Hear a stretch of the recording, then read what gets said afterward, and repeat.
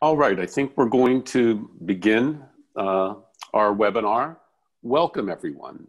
My name is Jack Hanna. I am the former treasurer and state party chair for the Democratic Party of Pennsylvania. Currently, I reside in Portland, Oregon, and served as a delegate for Joe Biden to the Democratic National Convention. I also am a member of the Coalition for a National Infrastructure Bank, and we are happy today that you have joined our presentation and welcome you. Let me start off by setting the stage as to what our country faces at this very critical moment. We have underlying systemic problems that have been hidden for many years. One of the basic and most important of which are the lack of a development of our national infrastructure. Currently, we face a pandemic crisis that's resulted in 30 million unemployed, over 10% of our populace. In addition, we have yet to suffer the consequences of the lack of extra funding from Congress as far as state and local governments are concerned, and also additional unemployment aid. There are going to be additional layoffs as a result from the state and local governments not having those funds. In addition, there's a whole slew of bankruptcies that are in the offing that is going to create an even more severe circumstance than we face today. Healthcare, education, housing, political and social discontent are all problems and systemic crises that we face and need to confront, especially the economic consequences. We today are going to be presenting to you a description of two things. One, what happened in the 1930s under FDR's administration when we faced a similar economic crisis, the Great Depression, and what actions Congress and our president then took in order to address the challenges of significant unemployment and economic stagnation. The Coalition for a National Infrastructure Bank has already prompted action in order to address these issues. Congressman Danny Davis, Seth Moulton, Bobby Rush have all co-sponsored legislation that has been submitted into Congress. HR 6422 that prompts the creation of a national infrastructure bank. We are going to explain the details of how one worked before in the Roosevelt administration and what this bill would create as far as today for our economy. Our legislation, in addition to being offered to Congress, also was reflected in the Democratic National Convention's economic platform, where references were made concerning rebuilding our infrastructure. And we have a plan that is, fits perfectly with regard to that characterization. I am happy today to introduce you to our two panelists. Before I do so, I just want to prompt you to please use the chat portion of our webinar system in order to ask questions that you may have that I will then relay to our panelists after their two presentations. Please do not use the Q&A portion of the system if you would. For our first presenter, I'm very pleased and honored to announce an Emmy-award winning film writer and producer of Brother, Can You Spare a Billion? and author of the book Unprecedented Power, Jesse Jones, Capitalism, and the Common Good. Stephen Fenberg, we are so happy to have you join us here today, and the floor is yours for your presentation of this part of the webinar. Thank you, Stephen. Thank you so much, Jack. I'm so very happy to be here today to talk about something very positive, encouraging, and hopeful. And the best way to talk about the proposed National Infrastructure Bank is to take a look back at its predecessor, the Reconstruction Finance Corporation, which was the world's largest lender, the nation's biggest investor, and the New Deal's most popular agency. And ironically, it was started by a Republican president, Herbert Hoover. Now, to give you some perspective as to the scope of the RFC, it's important to realize the federal budget for 1932 was $4 billion.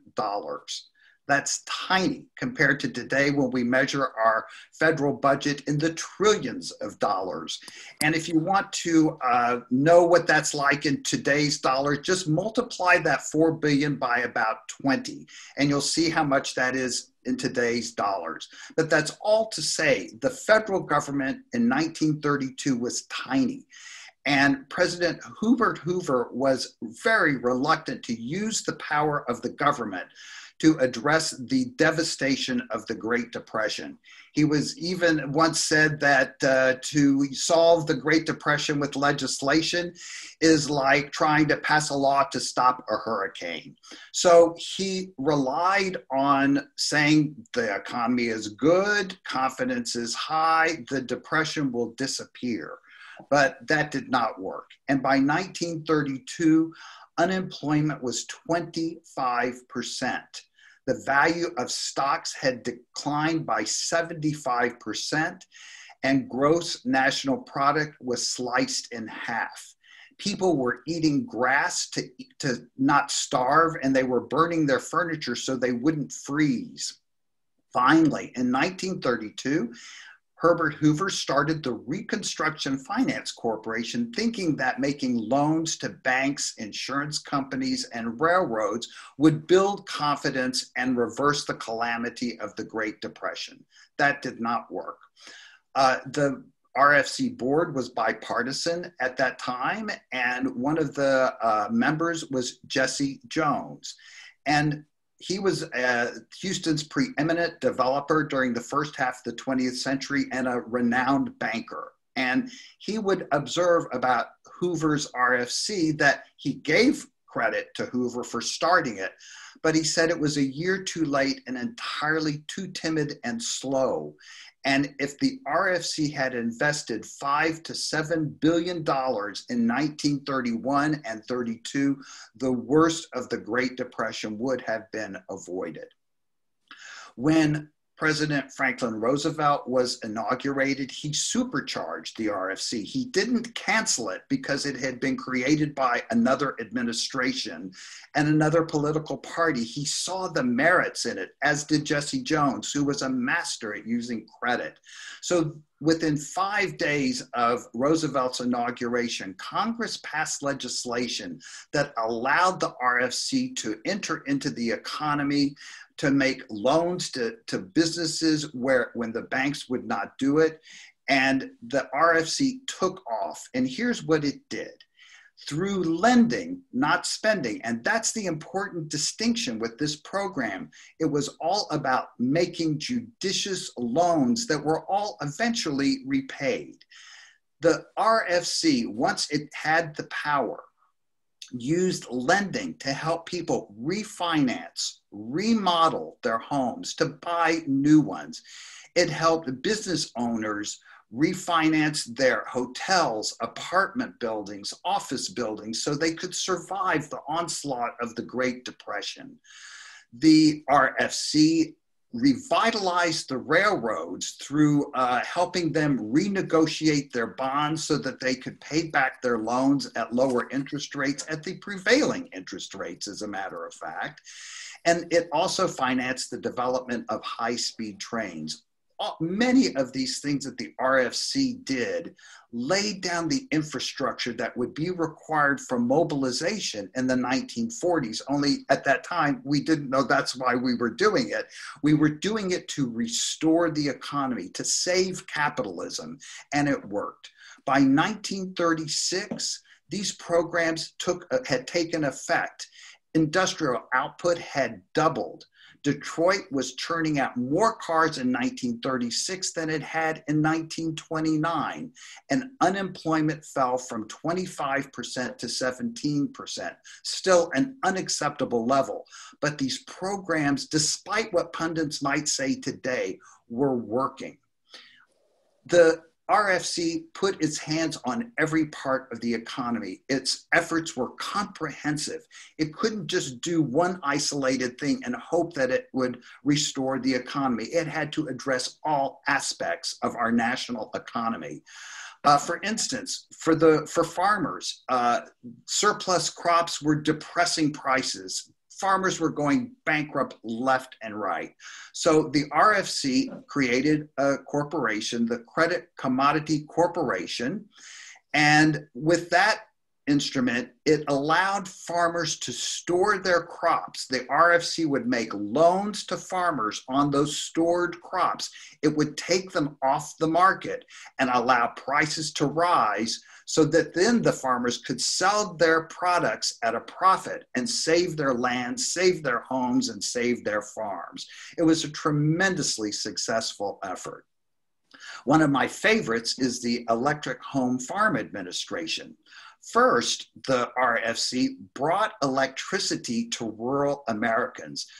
At that time, 2 out of 10 rural residents had electricity. 80% did not. So the RFC made loans to cities, to utilities, to cooperatives, to bring electricity to everybody. So then they had all this power, but they had no money to go out and buy appliances. The RFC addressed that too.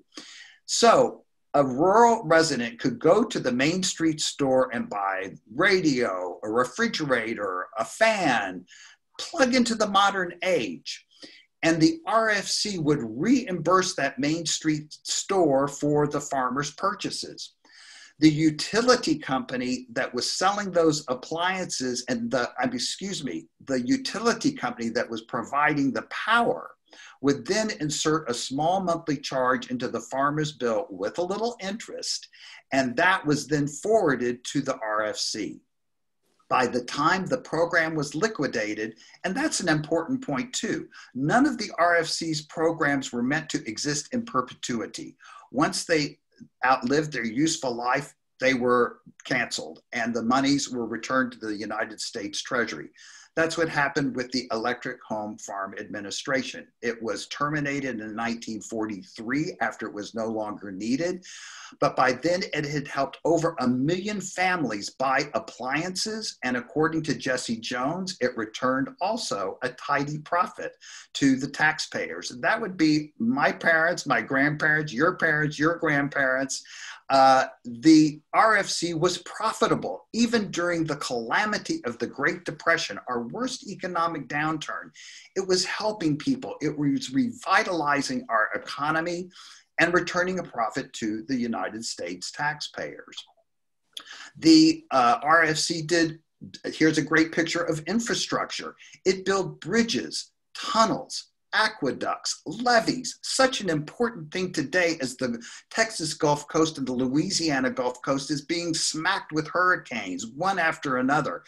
And we are sitting on dynamite because when a hurricane goes directly into Houston, into the port of Houston, we will have an environmental calamity, the likes which we have never seen. We continue to talk about building infrastructure, dikes that will protect the Texas Gulf Coast and the Houston ship channel, but it has yet to be done. And a new infrastructure bank is the perfect mechanism to address that need. Just like the RFC built tunnels, bridges, aqueducts when we needed them back then in the 1930s.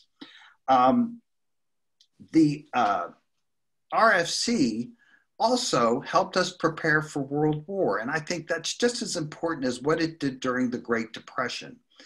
As war was spreading throughout Europe, we were completely unprepared, just like we were unprepared for the pandemic and climate change today. Our military ranked 17th in the world in terms of its size in 1939. The German military budget was 20 times larger than ours.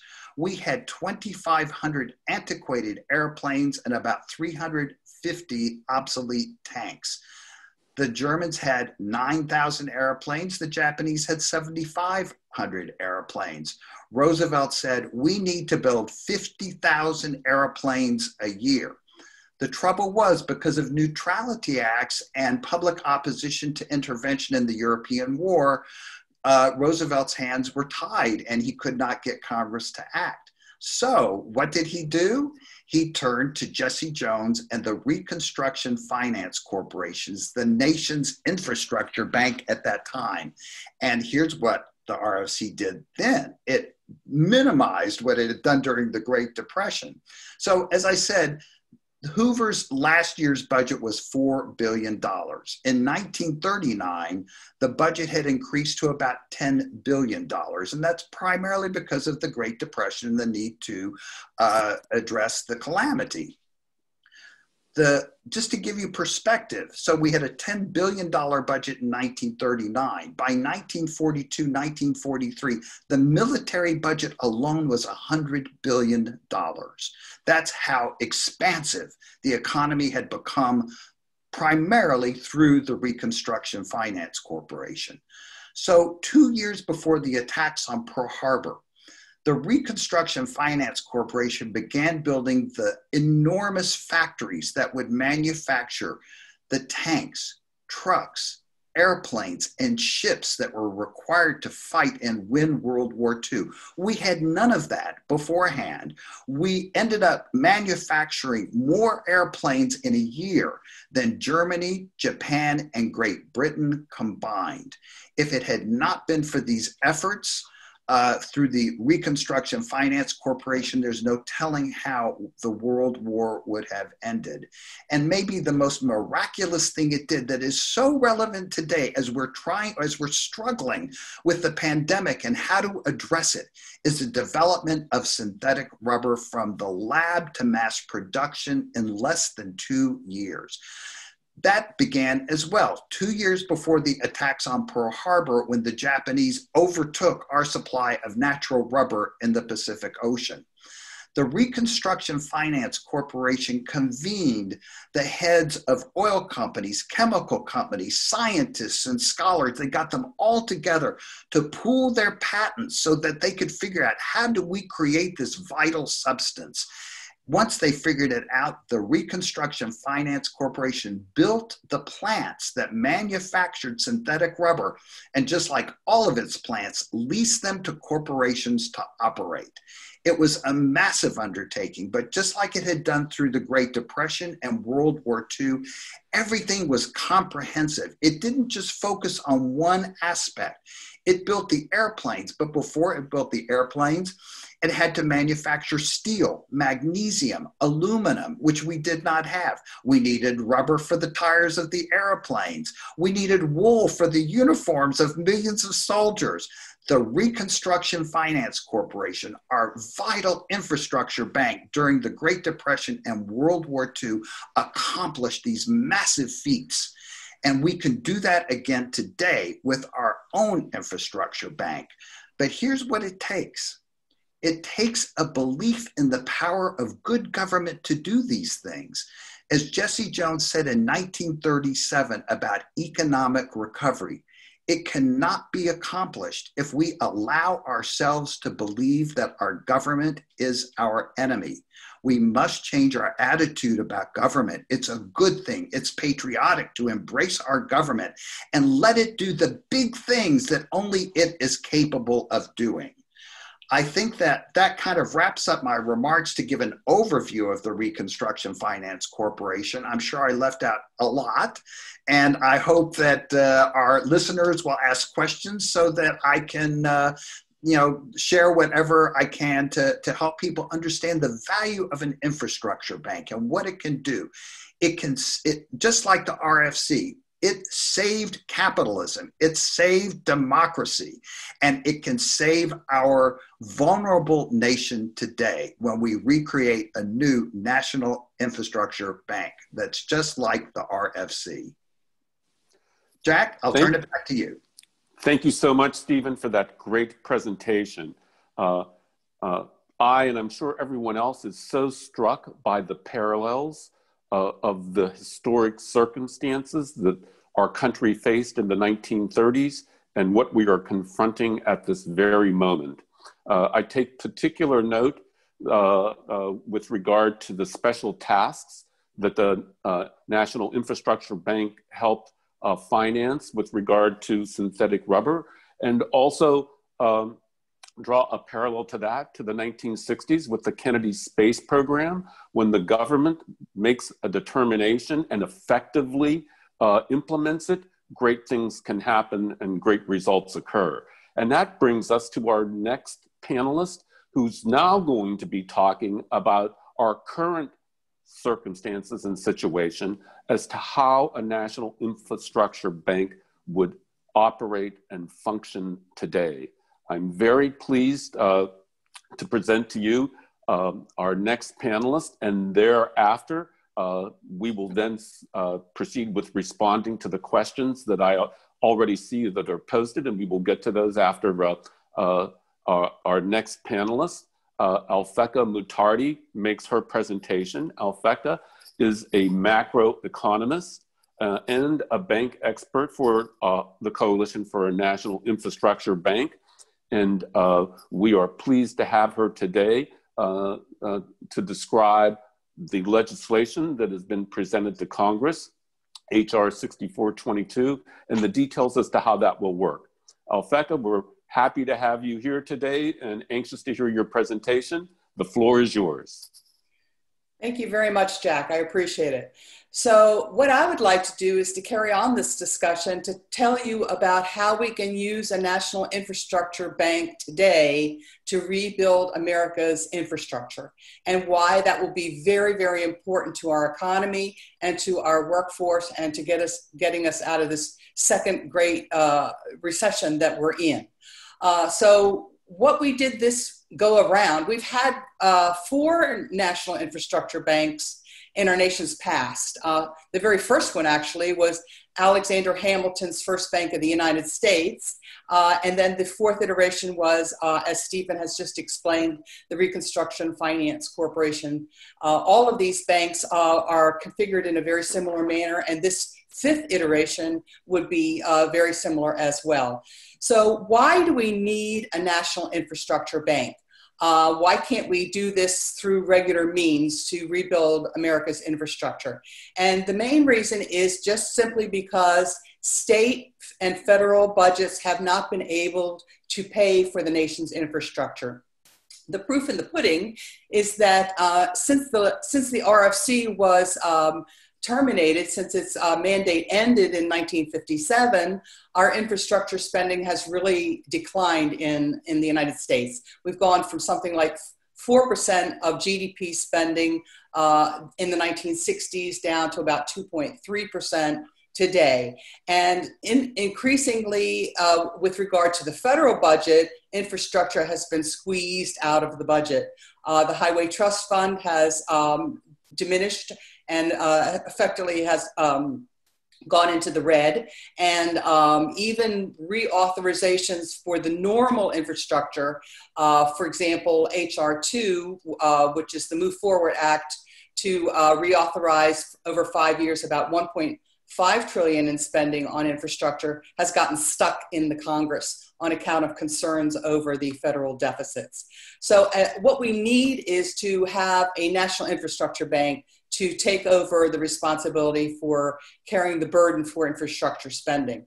So this iteration around, what we did was to ask ourselves the question, how much do we really need to fix the nation's infrastructure? And to do that, we went to the American Society of Civil Engineers, who in their 2017 report card said we need $4.6 trillion just to repair roads, bridges, waterworks. If you could bring up that slide, I'd appreciate it. And of the 4 points, that's the leftmost column there. That's the American Society of Civil Engineers saying we need 4.6 trillion to fix all of these different categories here. And then of that 4.6 trillion, the engineers estimate maybe 2.5 trillion is already funded. That would be through things like the federal government, state and local governments, issuing municipal bonds, or public-private partnerships, for example, refurbishing an airport. Those kind of things would be covered in that column. And then HR2, as I mentioned, is would be part of that spending right there. So it would be included in the 2.5. But the very rightmost column, the 2.1 trillion, is definitely not covered. So the idea is the National Infrastructure Bank would cover whatever is not being covered through normal circumstances. And then in addition to that, we need other spending that the engineers don't cover. We need high-speed rail. We need affordable housing. If you could go down to the bottom of the slide. Yes, we need affordable housing. We need broadband access everywhere. We need some more work done on the electric grid that's not being covered by the engineers to move renewable energy. And then we need some large water projects to move water from where we have too much of it to where we don't have enough of it. And to really have large water projects such as the catchment dams for the Houston area that Stephen mentioned before. So that brings us up to $4 trillion. Now, I would point out that the engineers' estimates are now 4 years old. And they've been coming out with some new estimates, which are very much higher than this. For example, they came out with a new estimate for the electricity grid. Instead of a financing gap of 177 billion, it's closer to 250 billion. And with regard to water, the unmet financing is even larger, something on the order of 1.1 trillion over 10 years, much larger than that figure right there. So these estimates might need to be raised upwards as the engineers come out with some new estimates. So that's the overall need. We've now, what HR 6422 does is to propose the creation of a public bank that would lend to the owners of public infrastructure $4 trillion to do all of these repairs and build new enhancements. And all of this with the latest technologies, the latest state-of-the-art technologies, and keeping, using green materials and keeping the need for resiliency and climate change considerations of the highest consideration. So how would this bank work? Why is it that it can operate sort of parallel to the federal and state budgets to provide this, this financing? Well, actually, it would work just like a commercial lending bank works. If you could bring up the flow chart. What we're going to do is we're going to lend out, as I said, eventually we're going to lend out $4 trillion. In this flow chart here, I've got three little circles. The leftmost circle is how we capitalize the bank. The center circle is how the bank gives out loans. And then the rightmost circle is how the lending of the bank affects the entire economy and what it fixes. So we're going back to the left. We are going to capitalize the National Infrastructure Bank using existing treasuries that are held by the private sector. There's about 17 trillion out there. We need about 500 billion in order to have a ratio of $1 in capital to $8 in lending. That's a very prudential ratio. And so what we're going to do is ask the public sector if they would be willing to invest their treasuries in the NIB in exchange for an equivalent of preferred stock in the NIB that would pay 2% more. The reason for the 2% extra as a dividend is so that that would entice investors to bring their treasuries into the bank. that 2% on 500 billion would cost the bank about 10 billion a year, which will initially take off of the federal budget as mandatory spending on account of the sales contract. But we're going to pay it back in a minute, as I'll just explain. So then that would be the NIB is now holding the treasuries and earning the interest on the treasuries, and that would be combined with the extra 2% to pay the dividend to the preferred stockholders. The reason for preferred stockholders is so that they would be silent partners in the bank. They wouldn't be investors, but silent partners, so that the bank could make precision infrastructure project loans according to explicit criteria to build the best infrastructure and to do the best job of supercharging the economy. So now the economy the NIB is perfectly capitalized, and we're ready to start making loans. What happens in the loan process? Anybody that would come in for an infrastructure loan would sign a loan note, just like any standard loan, and the bank, because it is a deposit money bank, would put that loan up on its asset side and would create a deposit on its liability side of an equivalent amount. What that does is actually create the funds on the spot to provide an exchange for the infrastructure loan. All commercial banks operate this way. Whenever you would go into a bank to make a car loan, for example, they would create the money on the spot. 90% of our money supply in the United States is created by deposit money banks in this manner. Now, what kind of interest rates would the bank charge? It would charge the Treasury bond rate, which is the rock bottom rate available, or 2%. Well, there's a 2% floor there. So since interest rates are they're very low, even for municipal bonds, this would still be the lowest interest rate around. We want low interest rates to lower the financing costs for these infrastructure projects. It would bring in to the bank, when it's fully lent at $4 trillion, it would bring in $80 billion in interest earnings a year. Now, what would the bank use its $80 billion a year for? It would it would pay its workers and overhead the same as any commercial bank. It would set aside loan loss provisions. It would maybe have enough left over for a little subsidy fund for folks that are having difficulty being able to take on loans of this size. And then it would have at least 10 billion left over after that to pay back to the federal government a dividend to reimburse for the 10 billion that it took on the capitalization side. The reason for constructing the infrastructure bank this way is so that with respect to the federal budget, the National Infrastructure Bank would be budget neutral, would not require new taxes, and would not create any new debt. And given that even this year alone, the federal government is going to be running a deficit of upwards of $4 trillion on account of the COVID shutdown and all of the expenses that the federal government is facing, it's having real difficulties adding on any kind of infrastructure projects.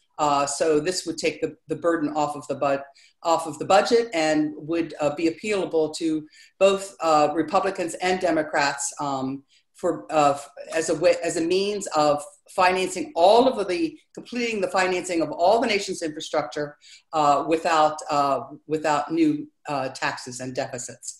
So that's how the loans are given out. Now, who would the borrowers be?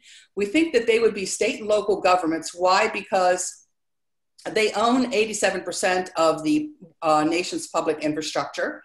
By them coming to the table as the borrowers, they will be able to configure loans in such a way that meets their needs. For example, a mayor of a city might come in and ask for a bundled set of loans to fix all of the infrastructure at the same time, both the roads and laying in the broadband and putting in new water pipes, everything at once. And spread the loan burden across several balance sheets, across utilities, the cities, the states, whoever owns the infrastructure. We could even create new entities along the way, just like the RFC did. for example, a new housing authority or something like that to be the owner of the affordable housing. And that would make the infrastructure projects efficient, and we would only have to dig up the road once. Now we would ask for the very best projects to be brought in first. We've done cost benefit analyses on lots of different projects and then rank them all up as to what would be the best projects. What we see from a list of 40 of those such projects, everything from new state-of-the-art air traffic control systems or traffic signal control systems to water projects in along the Gulf Coast, to high-speed rail projects from Atlanta up to Washington, D.C. All of those kinds of projects, for every dollar that you would spend, would plow back $3 to $7 back into the economy.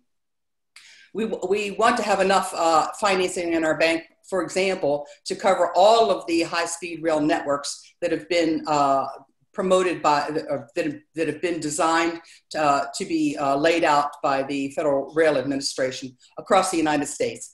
And $3 to $7 back into the economy. These rail projects hire a lot of workers, and they have some of the highest returns back into the economy. So we think that this $4 trillion in spending will do three things. It will hire at least 25 million new workers, paying Davis-Bacon wages, full-time construction work to replace the jobs that folks currently have now that are not able to give them a living wage, with full benefits, like including healthcare benefits. And these jobs will be providing training along the way in permanent construction jobs. We'll have all hands on deck to do the training. In addition to that, we think that we can rehire from among the people who permanently lose their job from COVID. We now have about 30 million folks that are on some kind of assistance or another, either unemployment or food stamps or something. And so that they would be taking on these permanent jobs, paying really good wages and putting more money into the middle. The second thing is it would improve the productivity of the economy. This would be great for business. For example, trucks will move faster because a lot of these projects will be designed to solve the traffic congestion problems. We have some, the greatest emitter of CO2 in the United States now has become traffic, even surpassing electricity generation in putting CO2 into the air. All these, a lot of these roads, we've tried to fix them with putting toll roads on. It makes people having now to pay tolls on roads, but the traffic problems still have not been addressed. And we'll be putting more into mass transit and public transit and passenger rail in order to get cars off the roads, in order to fix a big measure of the success of the investments by this bank will be the degree to which it solves the traffic congestion problems. And then finally, we think that all of this will supercharge the American economy.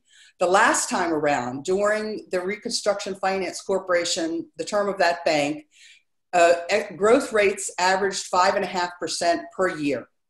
We think that we can get growth rates which have been really anemic lately and have been negative, of course, during the COVID period. We think that we can get those long-term growth rates back up to the 5% level. When you have growth at 5% level, it means that you have much more money going into people's pockets in the middle to stimulate aggregate demand, which is great for businesses and their bottom line. And then it's also great for state and local governments and the federal government, because more income taxes are rolling in and fewer people are needing to have social services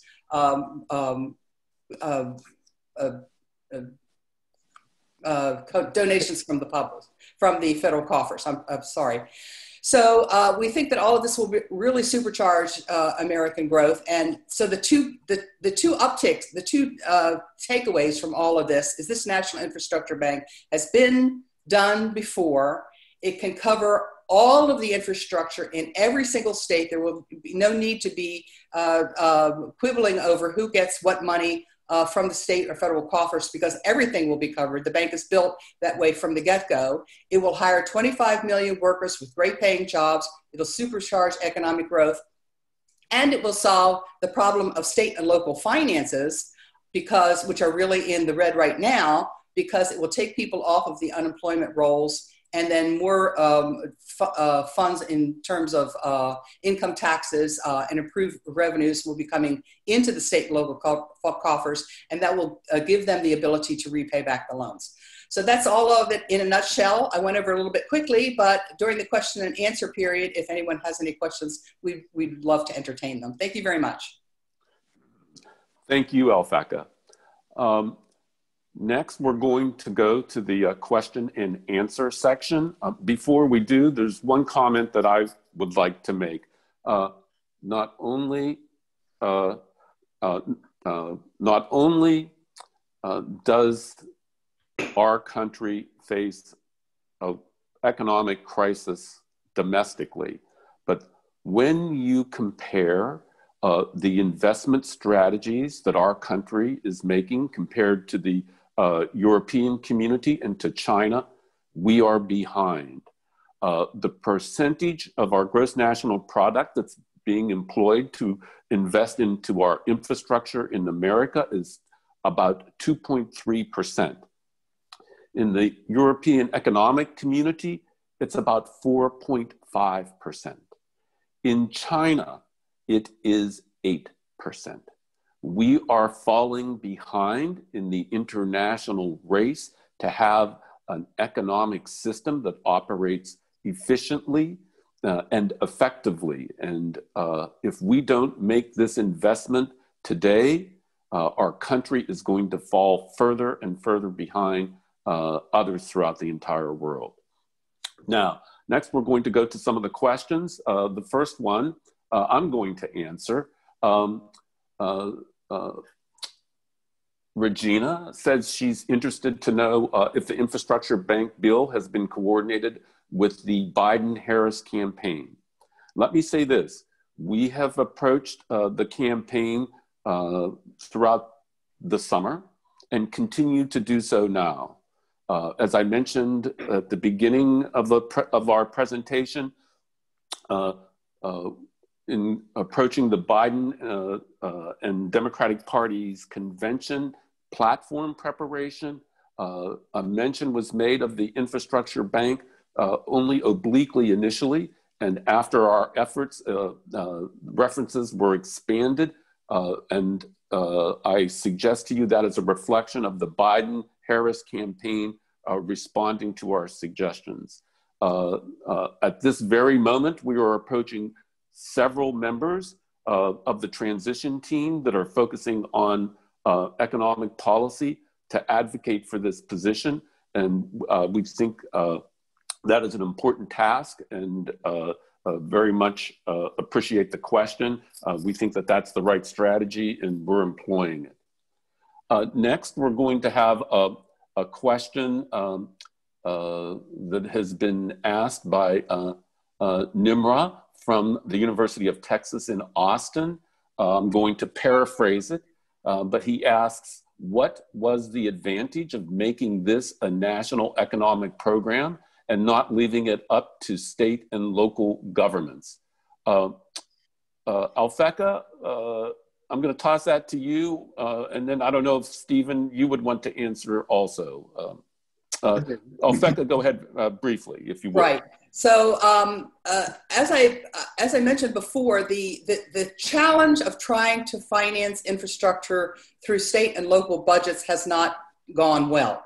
That's why our aggregate spending has fallen from 4% down to 2.3%. It just hasn't been possible. We've tried to do it through the federal budget by giving grants, which need appropriations, which need either taxes or deficit spending to pay for it. And that's gotten squeezed out over time. The state and local governments, even though they recovered after 2008 and they tried to finance infrastructure with extra gas taxes at the state level on a pay-as-you-go basis or by issuing municipal bonds. They have not been able to keep up with all of the needs. We've tried our hand with public-private partnerships to finance this. That works okay for some projects like the airport refurbishment at JFK. Those things are suitable for that, but it just doesn't work for all infrastructure. So the proof in the pudding is we had not been able to do it by the normal means. The spending for infrastructure has fallen off, and we really need a large national infrastructure bank like this new proposal, like the RFC, in order to plow the road, in order to push for infrastructure projects that go across states, in order to provide technical assistance, in order to do urban development or rural development in ways that states and localities have not been able to do. And we think that this infrastructure bank can really be the key to doing all of that. Thank you, Alphecca. Sort of the economies of scale idea. Stephen. Yes, to the person who asked the question, I just have to say, hook 'em horns. I'm also a University of Texas graduate, but I concur with Alphecca that we have to have a unified, comprehensive response to our infrastructure needs now. And doing it state by state or local by local will not work. And that is, again, from evidence by the Reconstruction Finance Corporation. And if I could just take 1 second to elaborate on a point I failed to make. When I was talking about the Electric Home Farm Administration and how the RFC financed the purchases of appliances, that was to promote energy consumption. And I contend that a similar mechanism can be used today to promote energy conservation. An EHFA can help people retrofit their homes so they're storm resistant and energy efficient. That will spur the green economy, create jobs, reduce fossil fuel consumption at power plants, and reduce emissions. So I just needed to make that point. The reason why I brought up the EHFA was because we can use it again today in our new National Infrastructure Bank. I also want to give a shout out to the Republicans because we mentioned President Kennedy and President Roosevelt. We also need to acknowledge President Dwight Eisenhower for building the interstate highway system. A great, great infrastructure project that, provides, wonderful benefits to us all today. Thank you very much, Stephen. And let me just add on top of that, expanding our broadband system is also a very integral and important task of developing our economy, not only in our urban areas, but also in our rural ones. And most definitely in our remote rural areas, that's another way this EHFA could be applied to give internet access to everybody in our nation. So just like the people in the 1930s could plug into the modern age with radios, now we need our people to be able to plug into the modern age with internet access and broadband. And the National Infrastructure Bank can make that happen. And we always have to remember the RFC, the Reconstruction Finance Corporation, did these massive projects and made money for the United States taxpayer. It did not cost us anything. Stephen, another question here that I'm going to toss your way. Can you give us an idea what was invested in public works and infrastructure as a percentage of the government's budgets any year from 1933 to 45 as an example? I don't think I can give you a percentage, but again, I go back to that $4 billion federal budget. The RFC throughout the Great Depression invested approximately $10 billion in different programs, lending programs. These were loans to finance high-speed trains or to save the railroads or to help people to remodel their houses or refinance their houses or help farmers refinance their farms so they could save them. These were all lending projects. About $10 billion was allocated toward these projects, which multiplied many, many times over. All of that money was returned to the federal treasury plus a profit by 1939, before the RFC shifted its focus from domestic economics to global defense. So again, $4 billion federal budget in 1932, the RFC invested more than $10 billion in the nation's infrastructure and in people's lives. Thank you, Stephen. And Alphecca, one quick question for you that I'm just going to ask. There's a multiplier effect, so to speak, with regard to the investment of infrastructure, money in, as compared to the economic impact going out. Could you just briefly toss some numbers as you understand them with regard to that particular topic? Right. So the estimates for the top 40 infrastructure projects that I mentioned, for every dollar you spend, $3 to $7 is plowed back into the economy. That's one multiplier. Another multiplier is the Kennedy Space Program, which for every dollar you put into that program, it returned back $14 to the economy. We also have some computer models done by the University of Maryland. Some other universities have done input-output models where they do these cost-benefit analyses on, a set spending on infrastructure increasing over time, and what does that do to the labor? What does that do to job growth, the economy, productivity, GDP growth rates, and all of those models show that we can increase productivity quite a bit, and we can get our GDP. The bottom estimator is GDP growth. How much does it increase? And we can go from something like 1.5%, where we have been recently, up to the 5% level. Great, thank you, Alphecca. Stephen, you'll have the next question here from John, who says and asks, in the 1930s, the RFC addressed the failure of Wall Street and other banks, first in FDR's bank holiday, and then later in its lending activities. How do you see the National Infrastructure Bank in today's crisis in relationship to the banks? And do you believe we will face the same resistance from Wall Street that FDR faced in the 1930s? Well, that's a good, complex question. The Reconstruction Finance Corporation, the very first thing it did after Roosevelt became president was to buy preferred stock in banks to recapitalize them so they could lend again.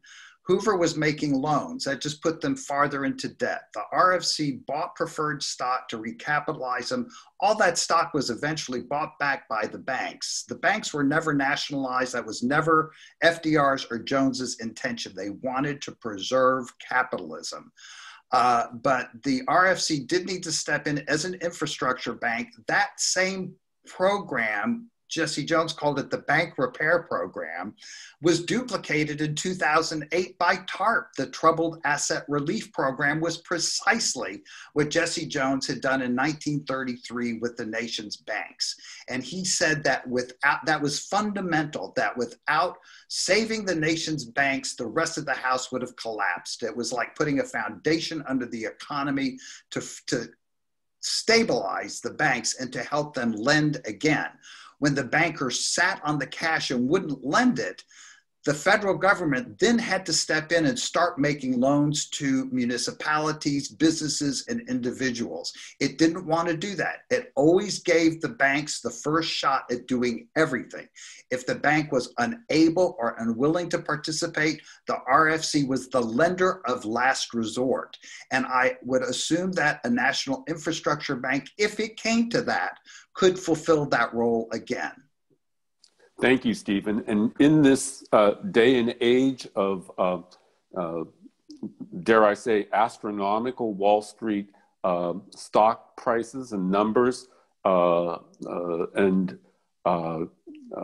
pair that with the number of what they call in today's economies zombie corporations, when a bubble bursts, it's going to be aggravate the economic crisis we face today, even more so. Another question that I wanted to toss back to Stephen was if he could please describe generally some of the rural development programs, the FDR's administration helped prompt and develop in rural areas, such as electricity and the TVA, and how it might assist in addition to the broadband issue that we just talked about a moment ago, and also water resources, especially here in the Western states, and the crisis that more and more of the populaces here are having to confront. Stephen. I've kind of covered all that already with the Electric Home Farm Administration and the Rural Electrification Administration. These were monumental tasks that the government took on through the RFC to bring electricity to farms. 2 out of 10 people had electricity back then. They could not function. They were not part of the modern age. So probably the most significant thing the RFC did was to bring electricity to rural Americas and then help those people buy appliances so they could plug into the modern age. The other thing I mentioned, which is almost as important, if not more important, was supporting the prices of commodities. Farmers were desperate. They couldn't get enough money to cover their costs for their corn, their wheat, their pigs. One person in the Roosevelt administration, Henry Wallace, wanted to, in fact, they did. They plowed under 1/3 of the crops and killed pigs to try to get the supply off the market. Jones thought that was crazy. He grew up on a farm. He said, no, let's store the crops. Let's get the crops off the market. Let's create scarcity that way. Let the prices go up, and then the farmers can sell their products. Meanwhile, we'll make loans on the produce so that farmers can live, so that they can buy food and put it on the table and keep their land.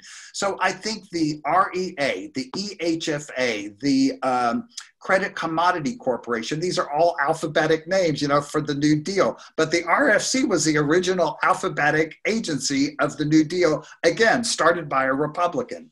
Another thing that the RFC did, not just for rural Americans, but for all Americans, was to help them refinance their homes and get better rates on their mortgages so they could keep their houses, so they could keep their farms.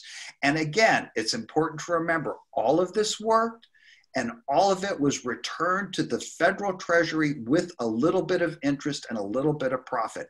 It was not their intention to make money. It just happened that way because everything was so beautifully operated, and it was run with transparency, which again is such an important point when we talk about our own new national infrastructure bank. Whenever Jones made a speech, he said, here's how much we have allocated, here's how much we've had to give to spending programs rather than lending programs. He always made a distinction. And here's how much money we've made on it to return to the federal treasury, to the taxpayers, our parents and our grandparents. And now it's our turn. We could create a national infrastructure bank that can run it as efficiently as the RFC because we have a model to look at and to see how it was done. Thank you, Stephen. Alphecca, I'm going to let you take a shot at a similar question with regard to rural development, farm cooperatives, electricity, broadband, water sources. Your response, thank you. Right. So I think in the order of things that broadband has to be one of the first things that the National Infrastructure Bank works on. Because it's very important in this COVID age that we get all of rural America linked in with broadband, all of inner city areas that are underserved linked in, if for no other reason so that kids can do their homework at home during the COVID period. But far-reaching things way, way beyond that. Now, as we were constructing this, we didn't want to reinvent the wheel. We understand that the U.S. Department of Agriculture has a really wonderful rural assistance program that does everything from build schools to transit facilities to whatever, building banks, whatever it takes in a rural area to make it a viable going concern.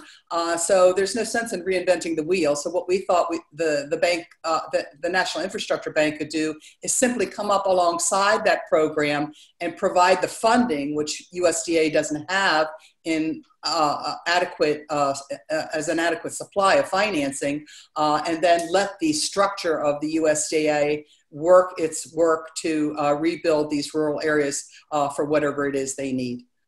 And that would include indigenous tribal areas. It would include areas that need. You can do this in a holistic fashion, in an integrated fashion. If you're talking about a rural area that's an agricultural area that also needs more water for agriculture, then we could hook up new water provision plants and that kind of thing to make it all work.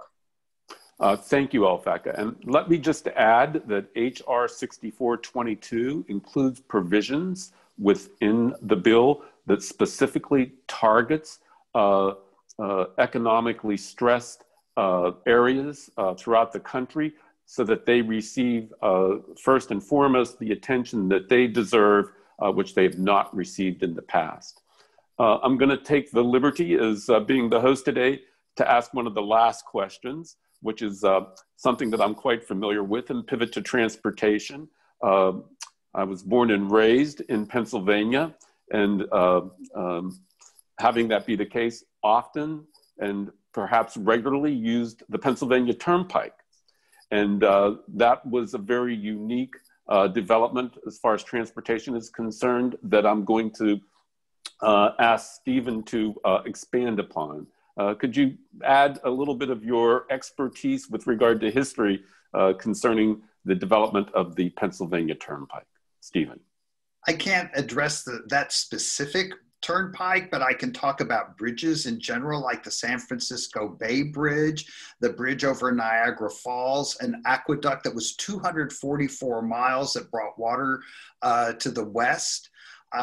Speaking of water, you had asked about that earlier, and that's a vital issue today, as so many municipalities, their water is not fit to drink. And that was something the RFC addressed through cooperatives, through lending to utilities. They helped build that infrastructure so people could have safe water to drink, and we could do that again today. As far as transportation, the Turnpike is a glorious road, but they addressed all kinds of different transportation, the rails. They saved the railroads and expanded the railroads. They financed high-speed trains, just like Alphecca had mentioned doing now. Jesse Jones and the RFC did that in the 1930s by financing the development of high-speed trains. And I want to go to World War II again, because the investment there was massive. You talk about transportation. The RFC invested in aviation alone 10 times more than that industry had invested in itself throughout its history. And the consequences of that investment are enormous today and then. We needed to do that so we could fight and win World War II.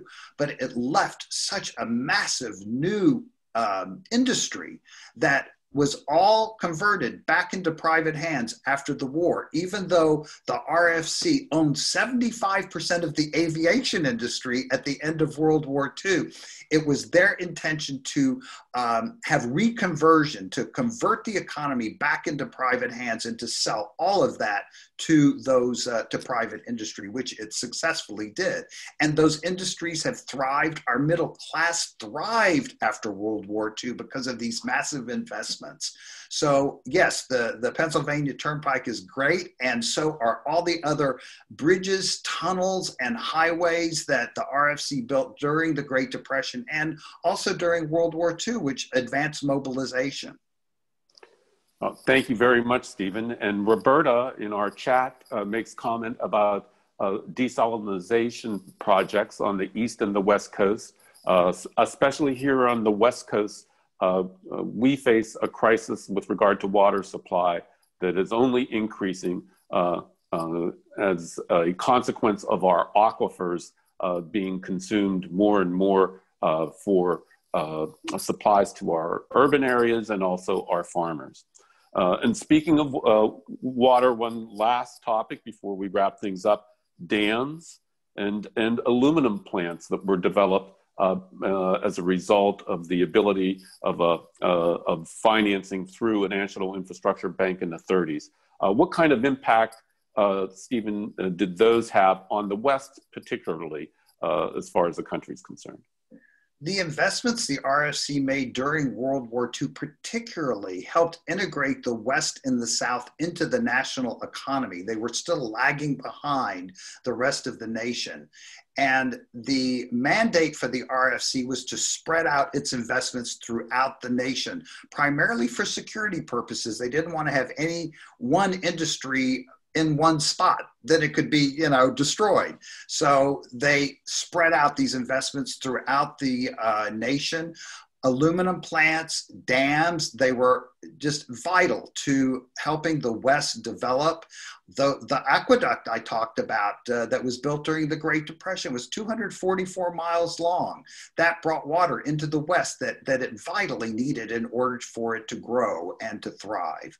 So there are many ways a new national infrastructure bank can do these very same things that were done in the 1930s and the 1940s that improved our nation. We can do it again today. Thank you, Stephen. Next, there's a question that I'm very pleased has come out of a staff person's offices of Congresswoman Rashida Tlaib's offices in Dearborn, Michigan. Mustafa asks, would the bank lend exclusively to local and state governments? You mentioned a certain percentage of infrastructure is privately held, I believe. Alphecca, could you answer that question for the moment?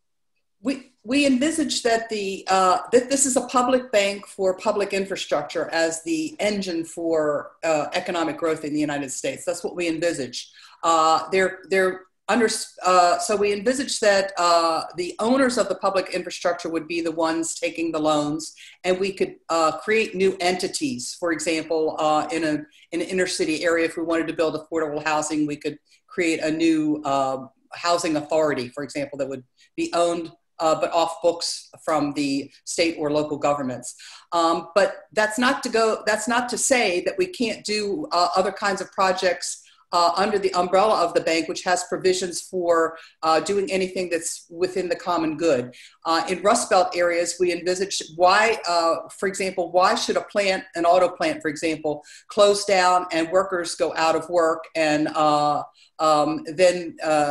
no private industry is moving in to take its place, whereas we have certain needs all over the country. Why can't the bank do like the RFC did and buy up industrial manufacturing sites and convert them to, say, rail train production or a wind turbine, new wind turbine production for renewable energy or any other processes like that, and then eventually sell those plants back to private hands. Thank you, Alphecca. May I add something to that? Please do. Okay. The Reconstruction Finance Corporation evolved. And I think that this new bank will also evolve as needs become apparent, as things happen. The RFC would establish a new corporation when a need arose that they hadn't thought about. For instance, they created the Disaster Loan Corporation to help people whose homes had been destroyed by floods. They fielded attorneys and accountants in these areas and helped people restore their houses. They would make loans to cities. They even helped a whole city move from one spot to another after it had been completely destroyed by the Mississippi River floods of 1937, I believe. So in answer to the question, I would think that this bank is going to evolve to address the needs of the people it serves, the American people, just like the Reconstruction Finance Corporation did so beautifully in the 1930s and 40s. Stephen, let me follow up with a question that has been asked and referenced in the chat twice now. Desalinization, as far as water supplies are concerned, how the bank could tackle and approach that particular problem. And second of all, above and beyond that, a question has been asked with regard to our industrial erosion over the past 30 or 40 years. where we used to have steel plants in Pittsburgh and in Bethlehem, Pennsylvania, and now most of that is being produced in China or India, and only specialized steel, as I understand it, is one of the few remaining industrial operations we have in that regard. So your sense of how our industrial sector would be potentially revitalized as a result of an infrastructure bank? An infrastructure bank will revitalize our industries by addressing our needs today. And a lot of that comes from green energy. That's something that the infrastructure bank would be so perfect at doing and implementing. Just like I talked about the EHFA, helping people retrofit their homes so they're energy efficient and storm resistant. That will make the green energy industry blossom. And that's what we need. We need to reduce fossil fuel consumption and emissions from power plants. We can become the leading green energy capital of the world through the National Infrastructure Bank when it helps people retrofit their homes and their business buildings so that they're more energy efficient and storm resistant. As far as desalinization, I would have to turn that one over to Alphecca, because what I can say is I can tell you how the RFC would have handled something like that. If the board thought it was viable, it would have made loans to build those plants. That's what it would have done. But first and foremost, they were not going to make loans if they did not think that they were could be repaid and that the project was viable. They were not going to throw taxpayers' dollars away on bad projects. I'm not saying that about desalinization, but it would be for the board or the leaders of the infrastructure bank to determine, is this a viable project? Are they coming to us with a good project and can we restructure it if it's not, so that it is and we can support it? But it's all done through lending, not spending.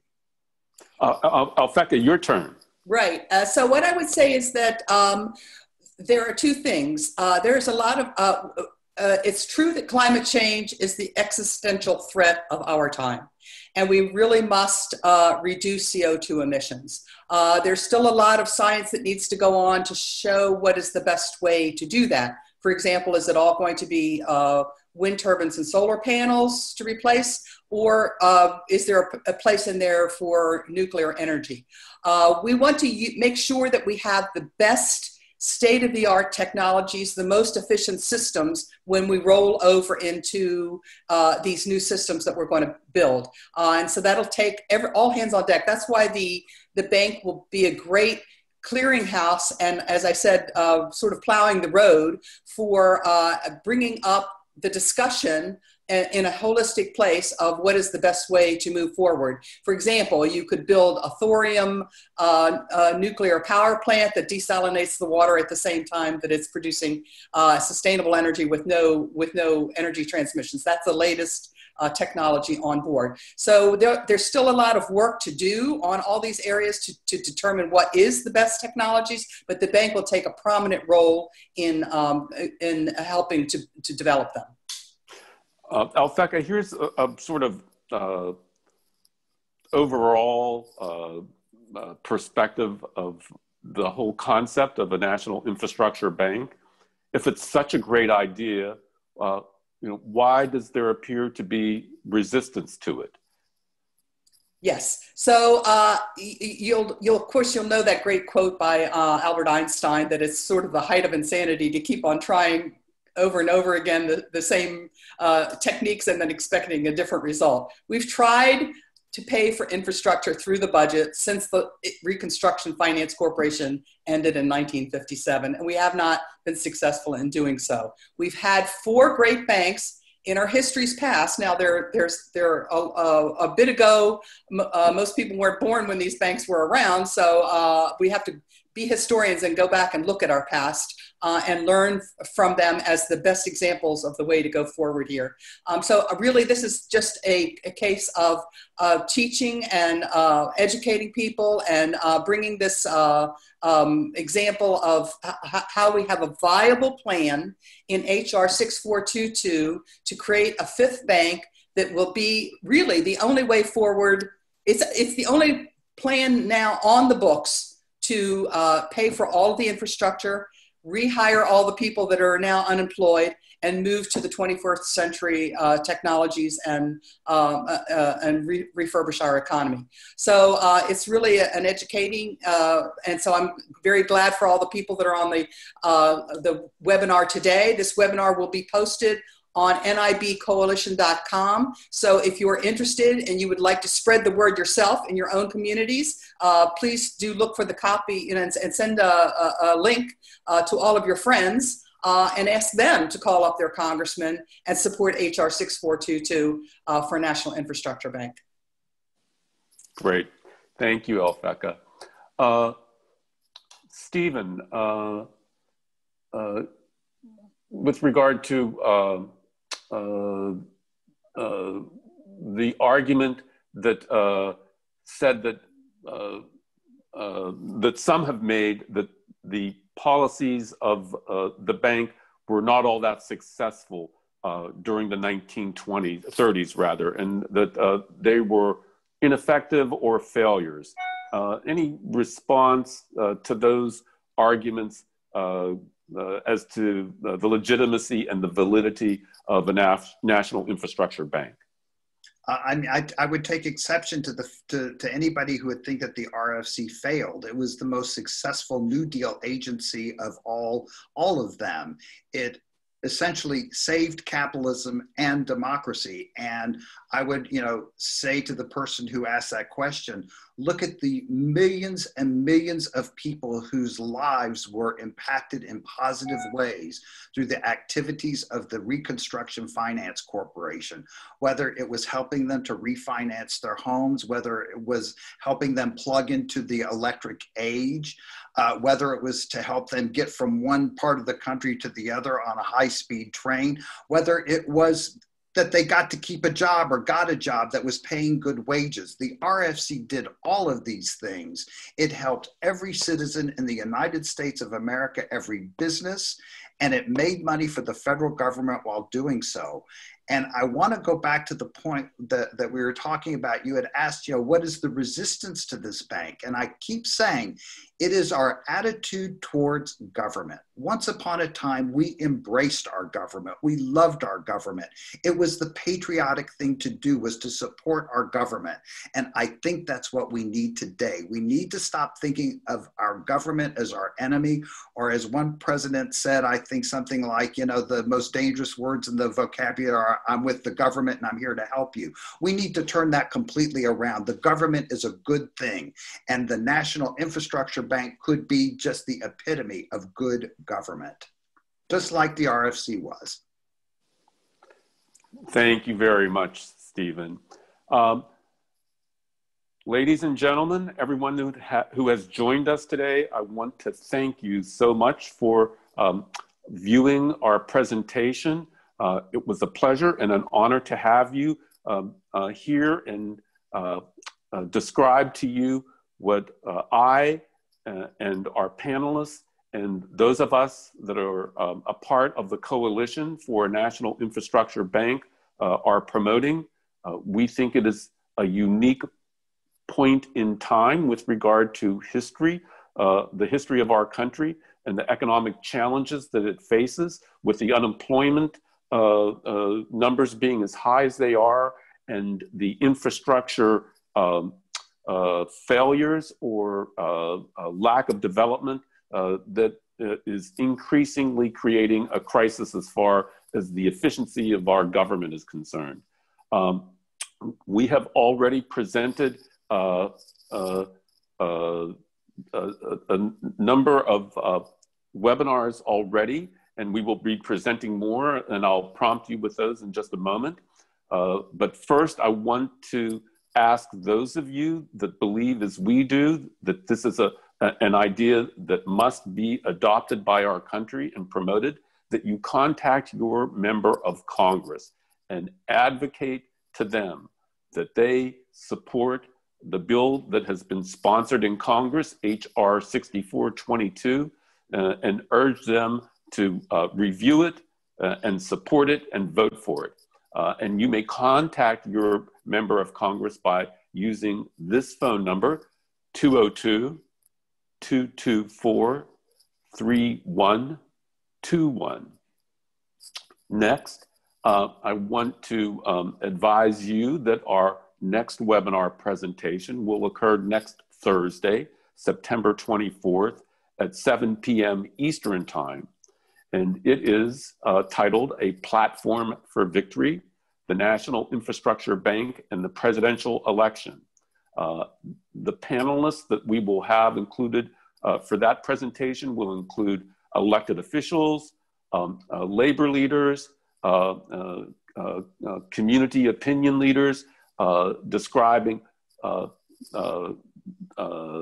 what kind of impact a national infrastructure bank will have on their communities specifically. It's where the tire, so to speak, meets the road. And lastly, I urge you that if you wish to obtain additional information with regard to the bank, that you visit our website at www.nibcoalition.com, and you will find additional information there, including the videos of our previous webinars, and also this one, which will be posted shortly. Again, thank you, Stephen, so much for your wonderful presentation. As always, your authoritative analysis of FDR's infrastructure bank and development then is so relevant to us today. It's important that we understand how it functioned then in order for us to apply it now. And Alphecca, your expertise with regard to economics and how this bank actually functions as far as HR 6422 is concerned, reveals what we can do and reflects what we can do today in order to make this happen and turn our country around and re-employ the 30 million people that we have out of work now on tasks that our country's national and economic security needs to progress into the future in the 21st century. Good afternoon, everyone. Thank you again for joining us, and we look forward to you attending our next webinars. Take care.